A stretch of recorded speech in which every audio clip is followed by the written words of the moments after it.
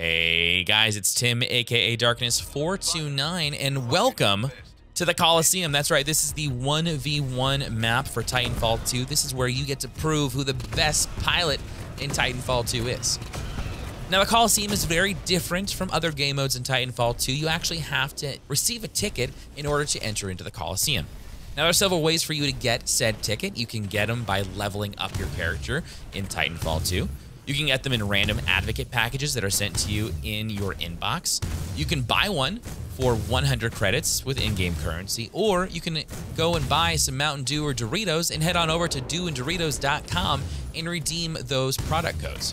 Now, once you enter into the Coliseum, you're going to realize that you have a very unique loadout. You have the EPG, the charge rifle with the insta-shot, frag grenades, and phase shift. Now, this is the loadout that you're always going to be using. For right now, they haven't announced that they're going to be doing other loadouts, but this is the Coliseum loadout for this game mode. Now, the way that you win Coliseum is the first pilot to get 2 kills is the winner.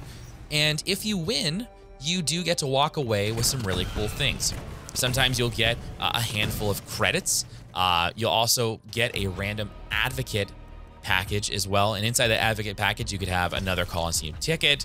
You can have random rare call signs dropped as well, weapon skins, Titan skins, pilot skins, and there's many other things that will be dropping in these advocate packages for winning the Coliseum match. Well guys, thanks so much for watching this quick video on how to play the Coliseum. I really appreciate you watching, and stay tuned for more Titanfall 2 videos coming very, very soon.